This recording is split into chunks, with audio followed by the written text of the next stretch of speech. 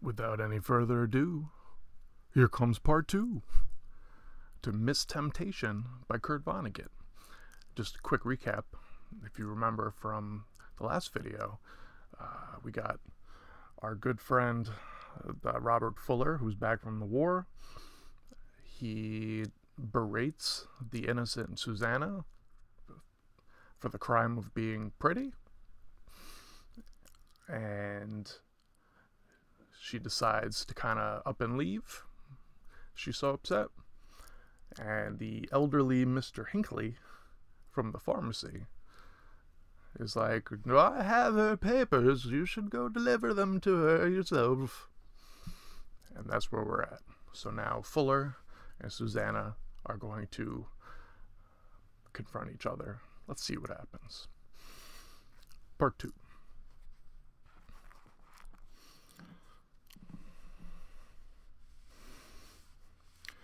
As he mounted the stairway to Susanna's nest, Fuller was almost spastic in his efforts to seem casual. Susanna's door was unlatched. When Fuller knocked on it, it swung open. In Fuller's imagination, her nest had been dark and still, reeking of incense, a labyrinth of heavy hangings and mirrors, with somewhere a Turkish corner, with somewhere a billowy bed in the form of a swan. He saw Susanna and her room in truth now. The truth was the cheerless truth of a dirt-cheap Yankee summer rental. Bare wood walls, 3 coat hooks, a linoleum rug, 2 gas burners, an iron cot, an icebox. A tiny sink with naked pipes, a plastic drinking glass, 2 plates, a murky mirror, a frying pan, a saucepan, a can of soap powder. The only harem touch was a white circle of talcum powder before the murky mirror. In the center of the circle were the prints of 2 bare feet. The marks of the toes were no bigger than pearls. Fuller looked from the pearls to the truth of Susanna. Her back was to him. She was packing the last of her things into a suitcase. She was now dressed for travel. Dressed as properly as a missionary's wife. Papers, croaked Fuller. Mr. Hinckley sent them. How very nice of Mr. Hinckley, said Susanna. She turned. Tell him. No more words came. She recognized him. She pursed her lips and her small nose reddened.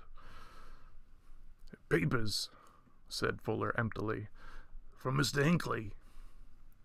I heard you, she said. You just said that. Is that all you've got to say? Fuller flapped his hands limply at his sides. I didn't mean to make you leave, he said. I didn't mean that.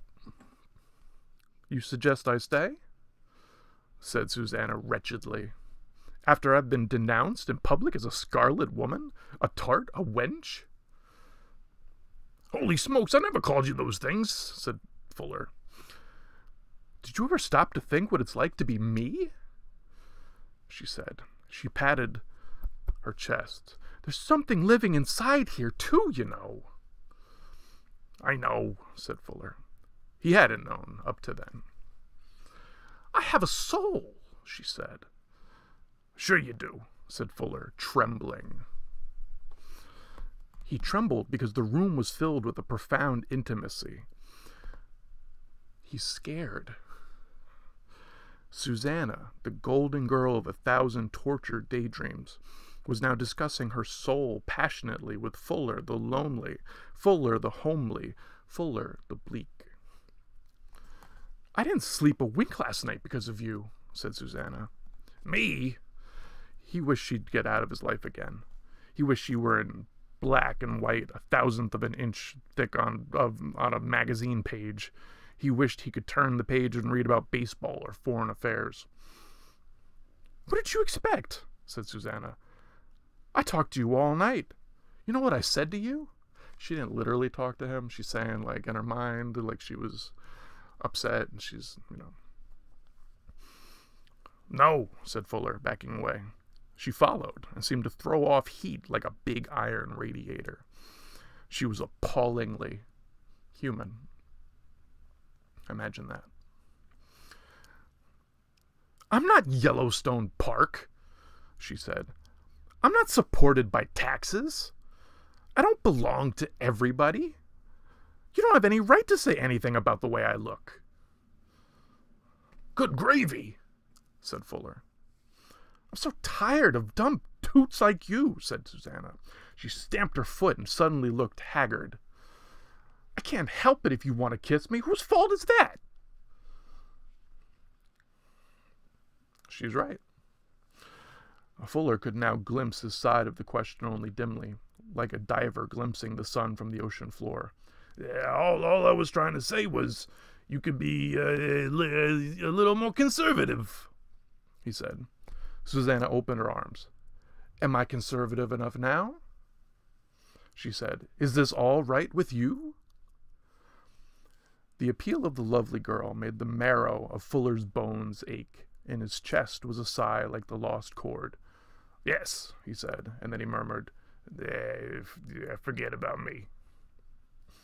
Susanna tossed her head. Forget about being run over by a truck, she said. What makes you so mean?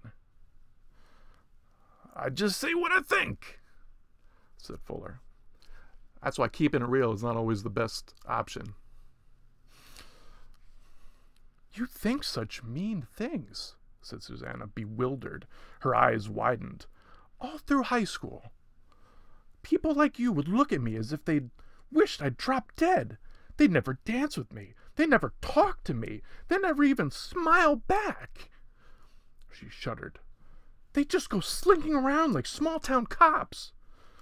They'd look at me the way you did, like I'd just done something terrible. The truth of the indictment made Fuller itch all over. Probably thinking about something else, he said. I don't think so, said Susanna. You sure weren't. All of a sudden, you started yelling at me in the drugstore, and I'd never even seen you before. She burst into tears. What's the matter with you? Fuller looked down at the floor. Never had a chance with a girl like you. That's all, he said. That hurts. Susanna looked at him wonderingly. You don't know what a chance is, she said. A chance is a late model convertible. Check that. A chance is a late model convertible. A new suit and $20, said Fuller. Susanna turned her back to him and closed her suitcase. A chance is a girl, she said. You smile at her. You be friendly. You be glad she's a girl. She turned and opened her arms again. I'm a girl. Girls are shaped this way, she said. If men are nice to me and make me happy, I kiss them sometimes. Is that all right with you?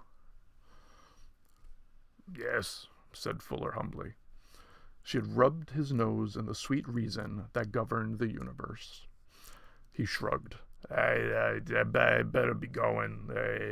Goodbye. Wait, she said. You can't do that. Just walk out, leaving me feeling so wicked? She shook her head. I don't deserve to feel wicked. What can I do? Said Fuller helplessly. You can take me for a walk down the main street, as though you were proud of me, said Susanna. You can welcome me back to the human race. She nodded to herself. You owe that to me. He kind of took away her humanity. He turned her into an object, and his own confusing feelings about being attracted to her angered him. So to her, she's like, I'm not Yellowstone Park. I'm not like a monument. I'm not something that belongs to everybody. I'm not something that can be judged like that. I'm my own human, individual person with rights.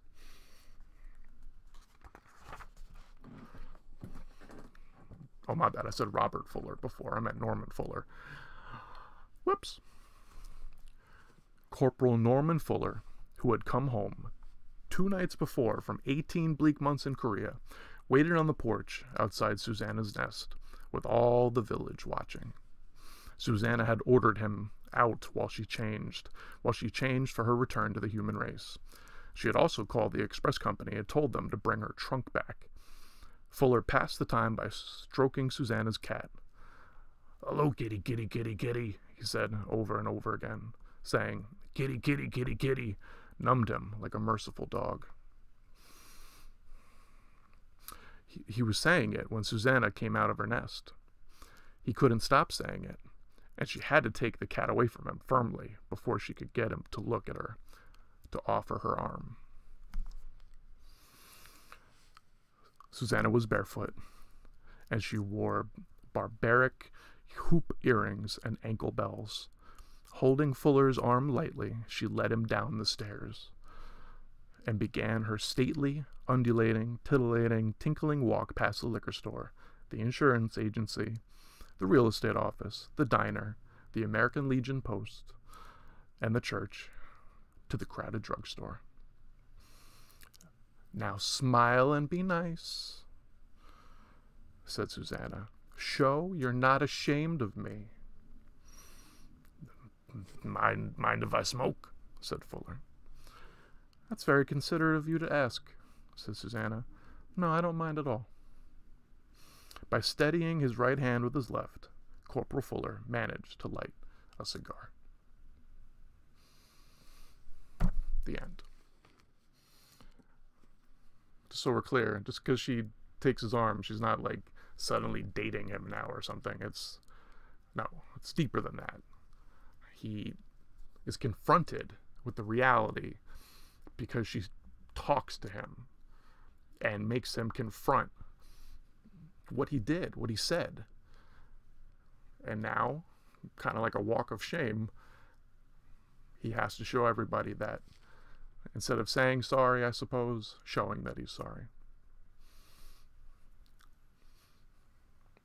This is pretty, I don't want to say mind-blowing, but this is I believe the 1950s, from a male author writing about this deep hatred that a lot of men have towards women. I think we need more men having this conversation and teaching other men to have this conversation and what causes this hatred and how it's not the fault of women. It's the individual's fault, if there's any fault to be had. We all deserve love. Just don't twist it and get angry at others for not loving you back. That was Miss Temptation. Thank you for joining me for 7 p.m. Stories. Have a good night and a better tomorrow.